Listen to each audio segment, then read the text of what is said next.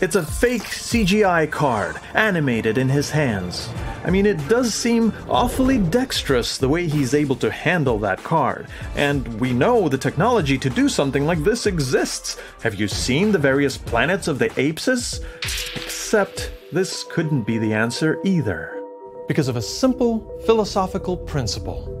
You've probably heard of Occam's razor, but not the less known yet highly regarded Captain's Quadruple Blade Hair Eradicator, which states, events cannot be explained by advanced VFX in a shot where crappy VFX are present.